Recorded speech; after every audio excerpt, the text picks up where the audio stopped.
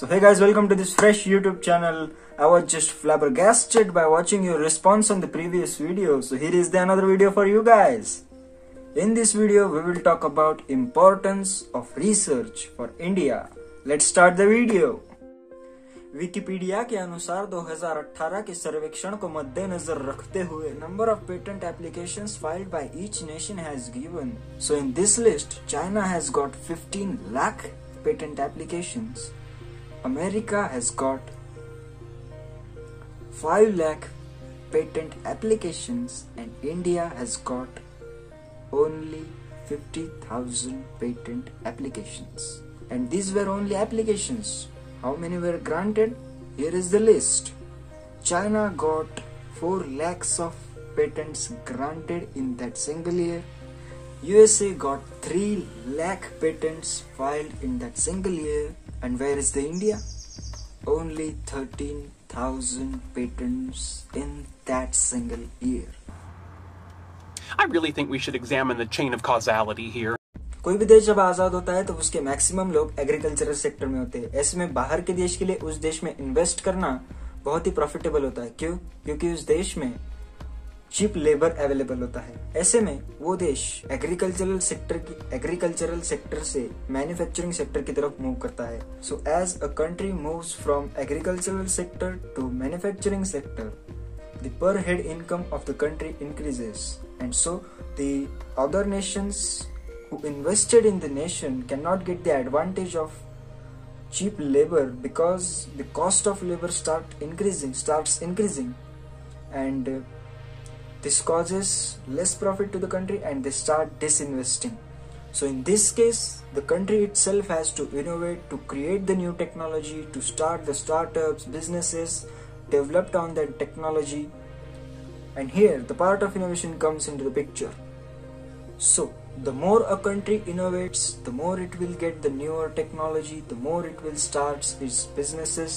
So this is the reason why we see these giants in China such as Tencent, Alibaba, Xiaomi. China innovates more, China gets more patent, they innovate more, they have the new technology and they invest in that technology, they start their business and the country prospers. Same is the case of USA. They innovate more, they get new technologies, they invest in their business, and these businesses helps the country to grow. So here is the importance of research for India. So in 1947 we got the independence. Most of the people of our country at that time were in agricultural sector. Slowly other countries started investing in our country and we moved towards manufacturing sector, and today our service sector is more powerful than our manufacturing sector. So today we don't have that advantage of cheap labor in our country at this stage. So at this stage we have to innovate ourselves, we have to bring the technologies in our country, we have to start different startups and businesses, and this will help our country to grow.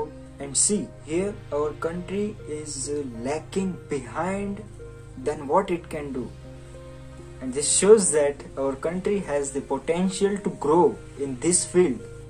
My motive of creating this video was just to encourage some of the students and their parents towards their research career, to have a look at this career.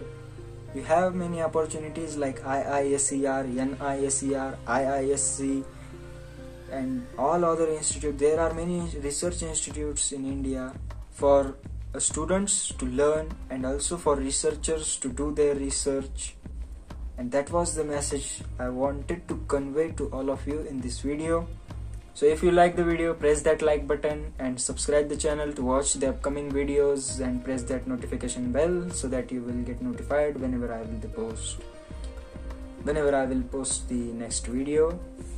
मिलते हैं आपसे अगली video में, तब तक के लिए नमस्कार. Always you ask what is your passion. That passion should lead you what you want to specialize. Every father mother may like to be a doctor, engineer and manager like that. But what is important is children dream what they want to be. We have to respect the children's dream. That is passion. Okay? What's your passion?